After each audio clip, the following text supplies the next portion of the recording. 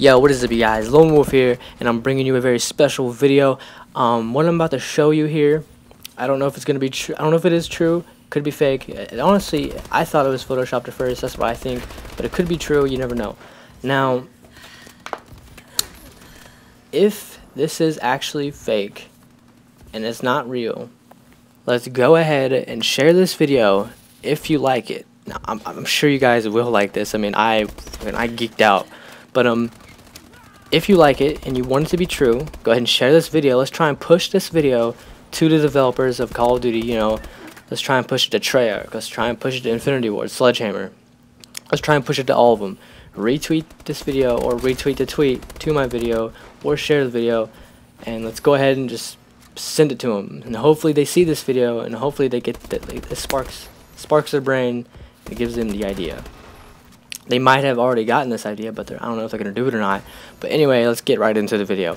Now, what happened is I saw this picture online, and these are two different editions of Call of Duty. And these are the old Call of Duty games remastered in the next generation graphics, such as PS4 and Xbox One.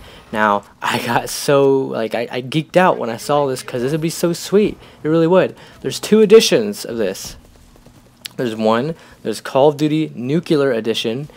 It's remastered for next gen, 90 multiplayer maps, Black Ops 2 League Play, plus rank system, and esports LAN settings, and it includes Call of Duty 4, MW2, and Call of Duty MW3, all in one next generation graphics. These might be separate games, and like that's what I'm thinking. Like it's a bundle.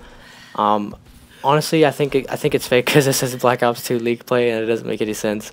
But let's get on to the next. It would be cool though, wouldn't it? That I can't even just imagine it. But anyway, let's get into the next one. The next one is the Call of Duty Revived Edition.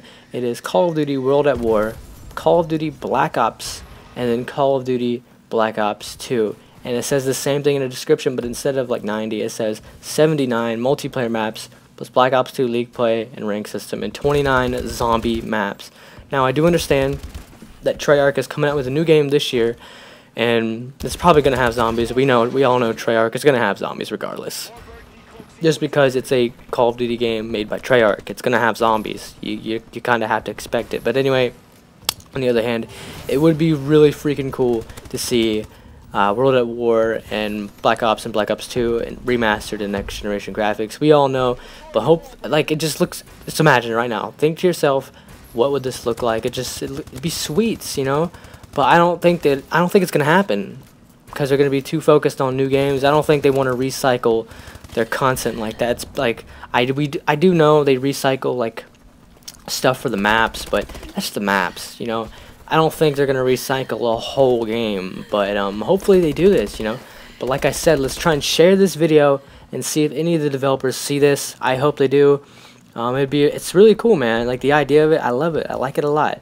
But let's go ahead and share this video, guys. That is gonna be it for the video today, guys. Stay tuned this week or next week for some Let's Plays, and that is it, guys. Peace.